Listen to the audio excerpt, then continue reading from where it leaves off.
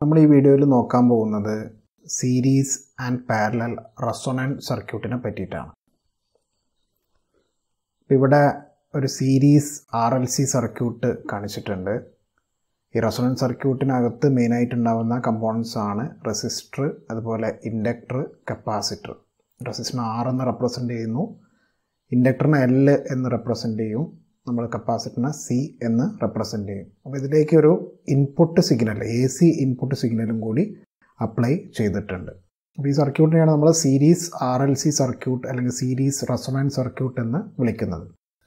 അതുപോലെ തന്നെ ഇതിനകത്ത് ഇനിയിപ്പോൾ പാരലൽ RLC സർക്യൂട്ട് ആണെങ്കിൽ ഇവിടെ നമ്മളൊരു input signal, AC input signal കാണിച്ചിട്ടുണ്ട്. അതുപോലെ തന്നെ കപ്പാസിറ്റർ, റെസിസ്റ്റർ, ഇൻഡക്ടർ, ഈ മൂന്ന് കാര്യങ്ങൾ പാരലൽ ആയിട്ടായിരിക്കും ഈ പാരലൽ RLC സർക്യൂട്ട് അല്ലെങ്കിൽ പാരലൽ റെസൊണന്റ് സർക്യൂട്ടിൽ കണക്ട് ചെയ്യുന്നത്.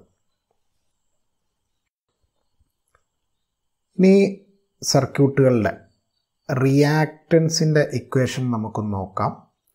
റിയാക്റ്റൻസ് എന്ന് വെച്ചാൽ ഇപ്പോൾ ഇൻഡക്ടർ ആണെങ്കിലും കപ്പാസിറ്റർ ആണെങ്കിലും കറണ്ട് ഫ്ലോ ചെയ്യുന്ന സമയത്ത് അതിനൊരു തടസ്സം സൃഷ്ടിക്കും. അപ്പോൾ ആ തടസ്സത്തിന് പറയുന്ന പേരാണ് റിയാക്റ്റൻസ്. അപ്പോൾ നമ്മൾ റെസിസ്റ്റർ ആണെങ്കിൽ റെസിസ്റ്റൻസ് എന്നാണ് വിളിക്കുക. ഇൻഡക്ടർ ആണെങ്കിലും കപ്പാസിറ്റർ ആണെങ്കിലും കറണ്ട് ഫ്ലോനെ തടസ്സപ്പെടുത്തുന്നതിന് വിളിക്കുന്ന പേരാണ് റിയാക്റ്റൻസ്. ഇപ്പോൾ ഇൻഡക്റ്റീവ് റിയാക്റ്റൻസിൻ്റെ നമ്മൾ റെപ്രസെൻ്റ് ചെയ്യുന്നത് എക്സ് എന്നാണ് റിയാക്റ്റൻസ്. ഇൻഡക്റ്റീവ് റിയാക്റ്റൻസ് ആയതുകൊണ്ട് XL എന്ന് റെപ്രസെൻ്റ് ചെയ്യുന്നു. അതിൻ്റെ ഇക്വേഷനാണ് 2πfL. ഇവിടെ പൈ എന്ന് പറഞ്ഞാൽ 3.14, എഫ് എന്ന് പറഞ്ഞാൽ നമ്മൾ ഇൻപുട്ട് സിഗ്നലിൻ്റെ ഫ്രീക്വൻസി, L എന്ന് പറഞ്ഞാൽ ഇൻഡക്റ്റൻസ് വാല്യൂ. ഇനി കപ്പാസിറ്റീവ് റിയാക്റ്റൻസ് ആണെങ്കിൽ അതിൻ്റെ ഇക്വേഷൻ XC എന്ന് വെച്ചാൽ കപ്പാസിറ്റീവ് റിയാക്റ്റൻസ്. അതിൻ്റെ ഇക്വേഷൻ എന്ന് പറയുന്നത് 1/2πfC. എഫ് എന്ന് പറഞ്ഞാൽ ഫ്രീക്വൻസി, C എന്ന് പറഞ്ഞാൽ കപ്പാസിറ്റൻസ്. ഈ ഇക്വേഷൻ നോക്കിക്കഴിഞ്ഞാൽ നമ്മുടെ ഇൻഡക്റ്റീവ് റിയാക്റ്റൻസ് ഫ്രീക്വൻസി കൂടുന്നതിനനുസരിച്ചിട്ട് കൂടും. ഫ്രീക്വൻസി കുറയുകയാണെങ്കിൽ ഇൻഡക്റ്റീവ് റിയാക്റ്റൻസ് കുറയുകയും ചെയ്യും. നമ്മുടെ കപ്പാസിറ്റീവ് റിയാക്റ്റൻസ് ആണെങ്കിൽ നേരെ ഓപ്പോസിറ്റാണ് ഉണ്ടായിരിക്കുക. ഫ്രീക്വൻസി കൂടുന്നതിനനുസരിച്ചിട്ട് കപ്പാസിറ്റീവ് റിയാക്റ്റൻസ് കുറയും, ഫ്രീക്വൻസി കുറയുന്നതിനനുസരിച്ചിട്ട് കപ്പാസിറ്റീവ് റിയാക്റ്റൻസ് കൂടുകയും ചെയ്യും. അപ്പോൾ അതിൻ്റെ ഒരു ഗ്രാഫാണ് ഇവിടെ കാണിച്ചിരിക്കുന്നത്. അപ്പോൾ ഇവിടെ Y ആക്സിസിൽ XT എന്നാണ് കാണിച്ചിരിക്കുന്നത്. XT എന്ന് പറഞ്ഞാൽ ഈ ഇൻഡക്റ്റീവ് റിയാക്റ്റൻസും കപ്പാസിറ്റീവ് റിയാക്റ്റൻസും കൂടി കമ്പൈൻ ചെയ്ത് ടൈമിനനുസരിച്ചിട്ട് കമ്പൈൻഡായിട്ട് കാണിക്കുന്നതിനാണ് ഇവിടെ XT എന്ന് കാണിച്ചിരിക്കുന്നത്. അവിടെ റിയാക്റ്റൻസ് ആണ് ഉദ്ദേശിക്കുന്നത്. ഇനി X ആക്സിസ് ആണെങ്കിൽ അതിനകത്ത് ഫ്രീക്വൻസിയാണ് കാണിച്ചിരിക്കുന്നത്. ഈ കർവ് കാണിക്കുന്നത് നമ്മുടെ കപ്പാസിറ്റീവ് റിയാക്റ്റൻസ് ആണ്.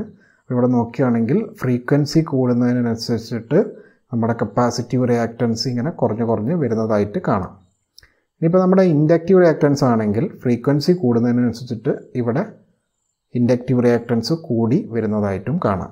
ഈ കപ്പാസിറ്റീവ് റിയാക്റ്റൻസിൻ്റെ ഗ്രാഫ് ഒരു കർവ് ആയിരിക്കും, inductive റിയാക്റ്റൻസിൻ്റെ graph almost straight line ആയിരിക്കും. ഇനി ഒരു പർട്ടിക്കുലർ പോയിന്റിൽ എത്തുന്ന സമയത്ത് നമ്മുടെ ഇൻഡക്റ്റീവ് റിയാക്റ്റൻസും ഈ കപ്പാസിറ്റീവ് റിയാക്റ്റൻസും ഈക്വലായിട്ട് കാണാം. ആ പോയിന്റിന് വരുന്ന ഫ്രീക്വൻസീനെ വിളിക്കുന്ന പേരാണ് റെസൊണന്റ് ഫ്രീക്വൻസി. അപ്പോൾ റെസൊണന്റ് ഫ്രീക്വൻസിയിൽ നമ്മുടെ ഇൻഡക്റ്റീവ് റിയാക്റ്റൻസും കപ്പാസിറ്റീവ് റിയാക്റ്റൻസും സെയിം ആയിരിക്കും, ഒരേ വാല്യൂ ആയിരിക്കും. അപ്പോൾ നമ്മളിനി നോക്കാൻ പോകുന്നത് ഈ ഇൻഡക്റ്റീവ് റിയാക്റ്റൻസിനും അതുപോലെ തന്നെ കപ്പാസിറ്റീവ് റിയാക്റ്റൻസും ഒരുപോലെ ആവുന്ന സമയത്ത് റെസൊണന്റ് ഫ്രീക്വൻസിയുടെ ഇക്വേഷൻ എങ്ങനെ കണ്ടുപിടിക്കാമെന്നാണ് നോക്കാൻ പോകുന്നത്. അപ്പോൾ ഇവിടെ റെസൊണന്റ് ഫ്രീക്വൻസിയിൽ ഇൻഡക്റ്റീവ് റിയാക്റ്റൻസും അതുപോലെ കപ്പാസിറ്റീവ് റിയാക്റ്റൻസും ഈക്വൽ ആയിരിക്കും. നമ്മളിതിൻ്റെ രണ്ടിൻ്റെ ഇക്വേഷൻ എന്താണെന്ന് പറഞ്ഞിട്ടുണ്ട്. 2πfLഉം 1/2πfCയും. അപ്പോൾ ഞാനിവിടെ എഫിന് പകരം FR എന്ന് രണ്ട് സ്ഥലത്തും ഉപയോഗിച്ചിട്ടുണ്ട്. നമുക്ക് റെസൊണന്റ് ഫ്രീക്വൻസി എന്ന് കാണിക്കാൻ വേണ്ടിയിട്ട് എഫിന് പകരം FR എന്നാണ് ഉപയോഗിച്ചിരിക്കുന്നത്. ഈ റെസൊണന്റ് ഫ്രീക്വൻസിയിൽ ഇൻഡക്റ്റീവ് റിയാക്റ്റൻസിൻ്റെ ഇക്വേഷനാണ് 2πfRL, കപ്പാസിറ്റീവ് റിയാക്റ്റൻസിൻ്റെ ഇക്വേഷനാണ് 1/2πfRC. അപ്പോൾ ഈ ഇക്വേഷൻ ഒന്ന് റീഅറേഞ്ച് ചെയ്ത് എഴുതി കഴിഞ്ഞാൽ നമ്മൾ ഈ FRനെ ലെഫ്റ്റ് സൈഡിലേക്ക് കൊണ്ടുപോവുക. ഇവിടെ മുകളിലേക്ക് കൊണ്ടുപോയി കഴിഞ്ഞാൽ ഇവിടെ FR സ്ക്വയർ എന്ന് വരും. അതുപോലെ നമ്മൾ ഈ 2πL എന്നുള്ള കാര്യത്തിന് ഇവിടെ താഴേക്ക് കൊണ്ടുവന്നാൽ ഇവിടെ 4π സ്ക്വയർ LC എന്നും വരും.